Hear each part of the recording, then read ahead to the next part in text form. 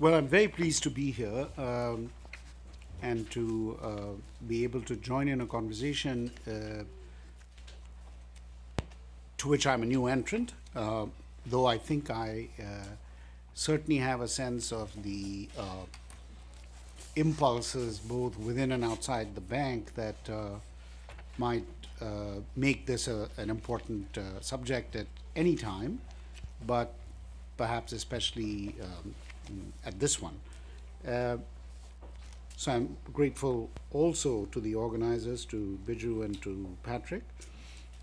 Indeed, this paper might be seen as part of a longish conversation now, perhaps approaching a decade, which is a few years before the publication of the book edited by Biju and Michael, which began a phase in my own more, until then, more ad hoc engagement with questions of modernization, development, anthropology, culture, etc.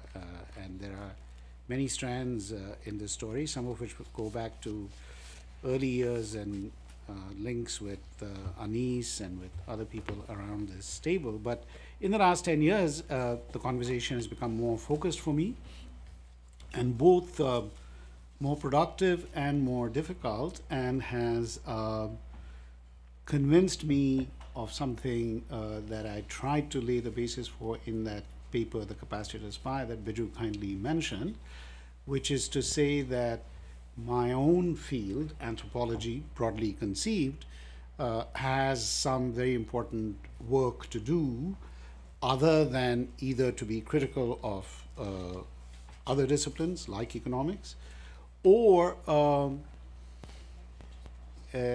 and in addition to moving beyond that and doing something itself, that it therefore also required some shift of its own objects and methods, so that it could be a more robust partner in these kinds of engagements. So indeed it is true that it's through those conversations and then subsequent ones in the years since that book came out, especially with Biju himself, but also with others, including Michael and other friends who share some of these interests, that the present invitation came to me from Biju, and one which I had some trepidation about, because deliberation and democratic theory is not by any means my strength, but I did think it was a very good occasion to engage with that discussion. So that's by way of background, and to say that I look forward very much to the discussion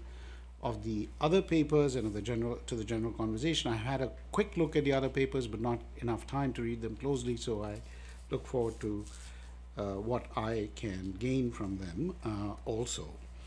So I'm going to use my remaining 15 plus minutes, and may I ask, because I don't have a good watch, if Anis or someone can just let me know when I have a few minutes left. That would be great. So I don't know that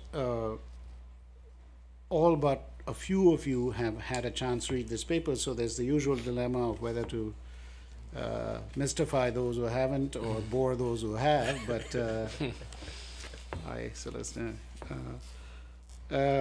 So I'll try and go through the paper and say what the journey is, and just highlight the main points. And I think they are not very obscure, so it'd be easy to do. And the takeoff point is that my reading of the work that does exist on deliberation, especially as related to poverty and to the parts of the world that suffer most grievously from poverty, is that the news is not that good.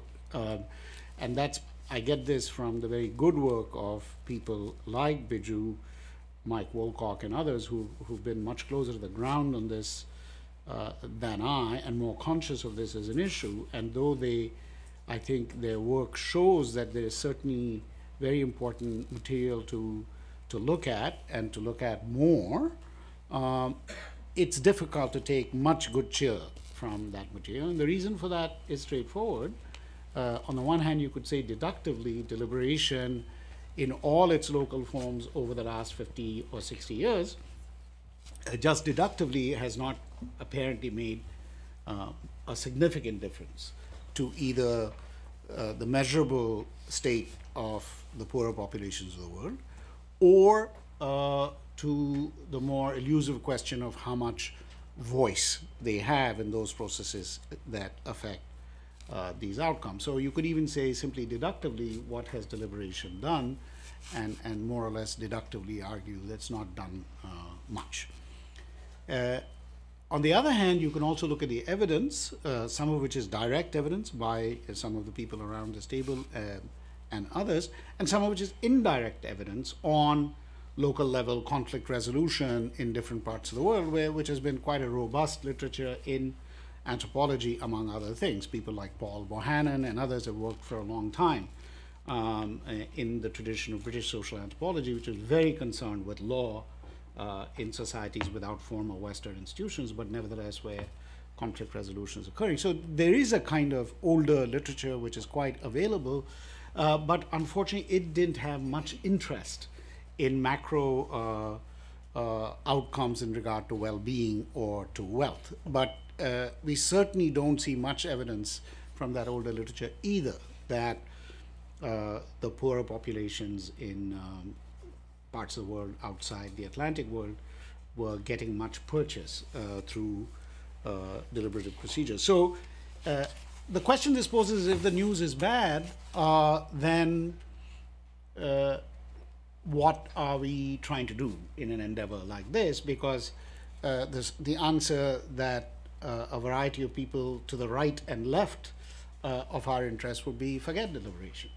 Either go for some less mediated form of social revolution, a direct attack on ruling classes, a direct effort to delegitimate, displace, etc. Or I suppose on the right, simply dismantle the state or just subtract various kinds of interferences, structurally adjust the hell out of everybody and hope for the best, etc., etc. Not solutions that are big on deliberation. And so the question that took shape in my mind is, well, what can we see, even in what looks like a quite dismal picture of the voices of the poor in deliberative context? And as I began to consider this, I realized that it required something which I'm now even thinking is worthy of being a tiny boutique field of its own, which we may call the anthropology of failure, or the anthropology of disappointment, which maybe is something that people in my field should do more seriously, given the populations they work with. But given that line of thinking, I thought that the first step was to, since deliberation, above all, is about language and about speech, whatever else it may be about, we need some approach to these linguistic environments. And coming out of the field that I do, anthropology with some strong tradition in the US, particularly of interest in language, and that to socio-linguistic sorts of interest, I was immediately drawn to the issue of context. That is, what was wrong with these contexts?